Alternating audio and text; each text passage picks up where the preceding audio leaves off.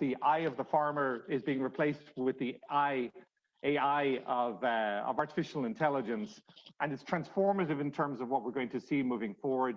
Just much more transparency in the way we treat our animals, so animal welfare, in the sustainability of what we do, which is very, very important from the perspective of the use of water, carbon footprint, etc.